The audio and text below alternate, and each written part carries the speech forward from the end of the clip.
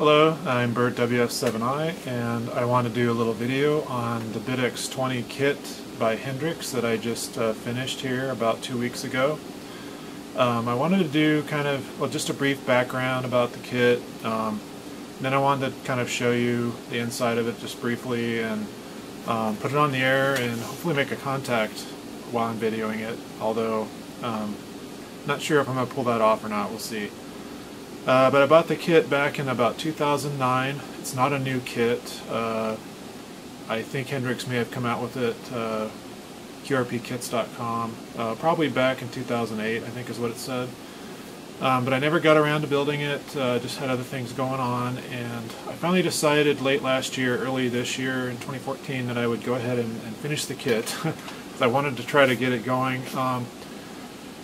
The reason I bought it, I think, originally was I'd been taking some rigs up into the mountains when I go hiking, and I would set up a little table and some batteries and a little dipole antenna.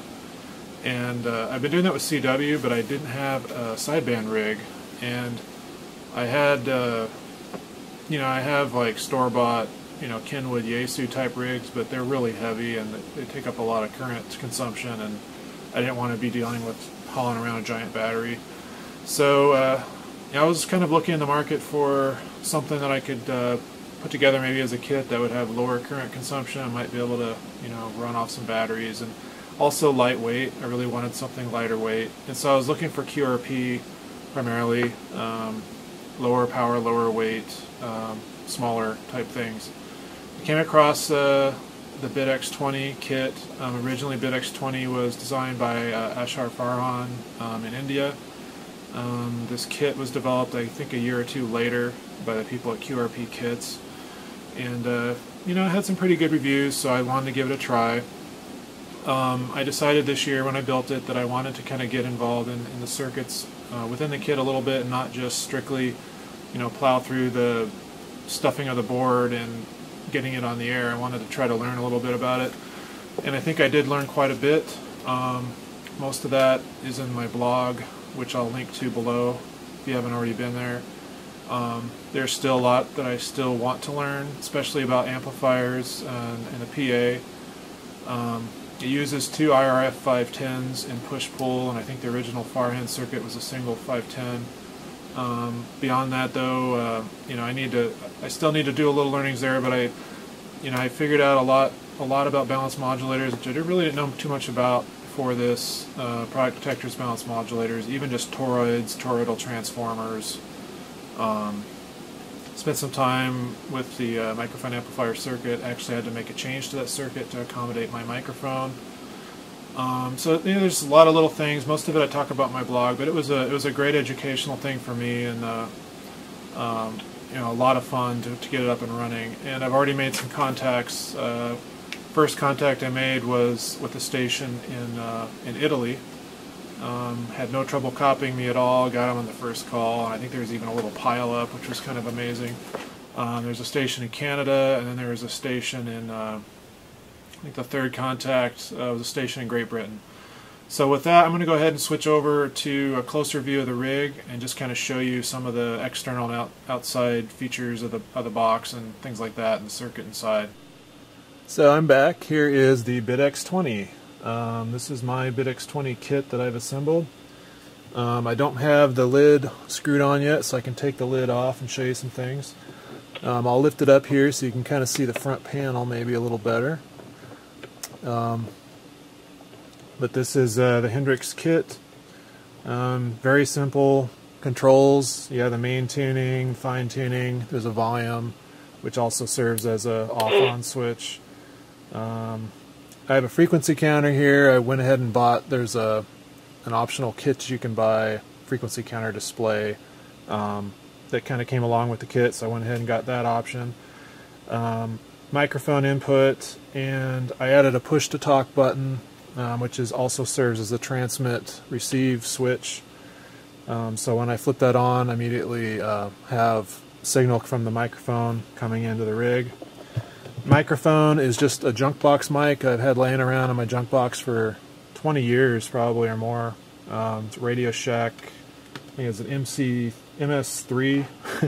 It puts out about, I think I measured about 15 milliwatts typically, peak to peak, or millivolts, sorry, peak to peak, with typical audio. If you whistle or yell, you can get up to like 40, but that's kind of pretty standard output, dynamic microphone type thing, and it works okay as long as you have to make some modifications to the microphone amplifier, but I can talk more about that another time. So the back of the rig, I just got some power connections. I like the banana plugs because I have a lot of hookup cables that use them in the shack, and it's just convenient. Kit comes with a little DC plug like this style here.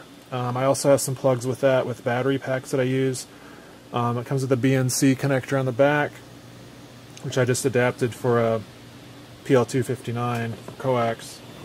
Speaker comes off the top here, has a little grill, little holes drilled in the top here for that.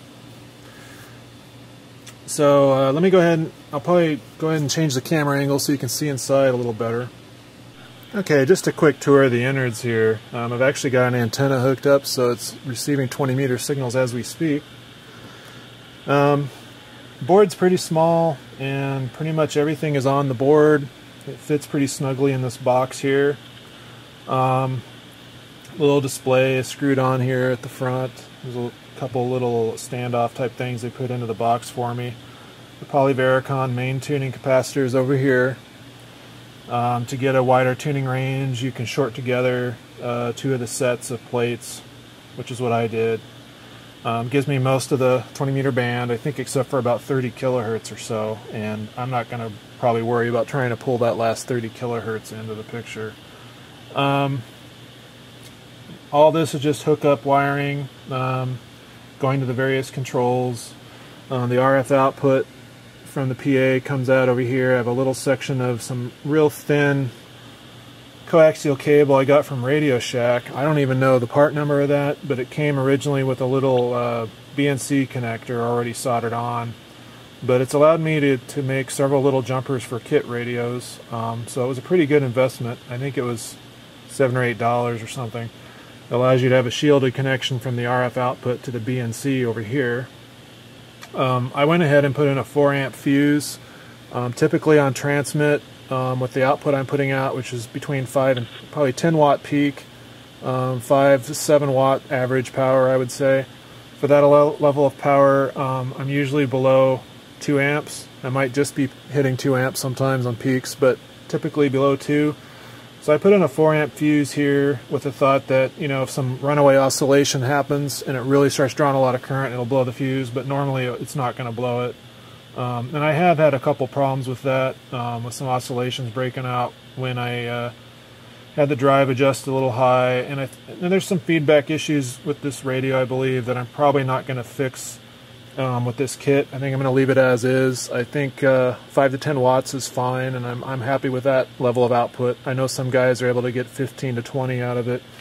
I'm not going to be able to do that without the oscillations, so I may shoot for that with a future kit or future build of my own on some clad where I can isolate things and move things around. But I'm happy with this. It definitely does the job. I've been out in the air with it a few times, and it is what it is, and I think it works quite well. So probably not a whole lot more I can point out here that's of interest to anybody. You can see the IF filter, the 4 IF filter crystals here, the 11 megahertz crystals. The LM386 audio amp chip, and really just the rest of it is mostly just BJT transistors and toroids and capacitors and garden variety resistors. It's a really nice circuit in that regard. There's really no special parts to speak of. On the IRF 510s you can get at Radio Shack. Oop, I guess I bumped the camera, but these are the two 510s over here with the heat sink. Now I did have to use my own hardware to mount those to the sink. I didn't see any in the kit for that. I also had to use some heat sink paste to bond to the heat sink. but it's worked out well. I only blew 1.510 one time because I had inadvertently set a drive level wrong, and I think the output was trying to push like 30 watts or something, and it just went crazy and blew it out. So, but normally I haven't had any issue with that. So that's pretty much it. I think I'm going to go ahead and put the box on, the lid back on the box, and see if I can make a contact. For you, ciao. November 3, Sugar, United Bravo, Italy, Zulu 2, Sierra, Quebec, Sierra 73, ciao, ciao. Whiskey Foxtrot 7 India QRP.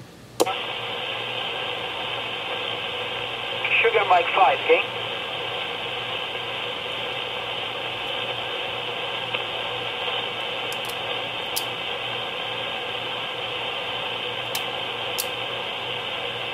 Okay, QSL, thank you so much. Second contact with you. First contact is in 2011. Okay, thank you for the second contact. I tell you, my operator name is Andy, Alpha November Delta Yankee. Your report is 5x9, 5x9 real in north part of Italy near Milano. QSL.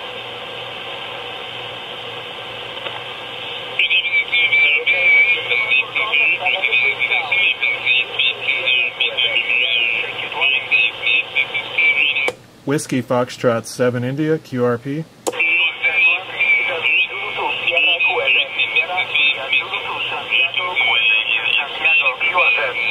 Whiskey Foxtrot 7 India QRP.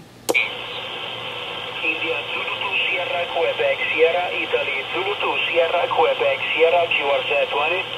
Whiskey Foxtrot 7 India QRP.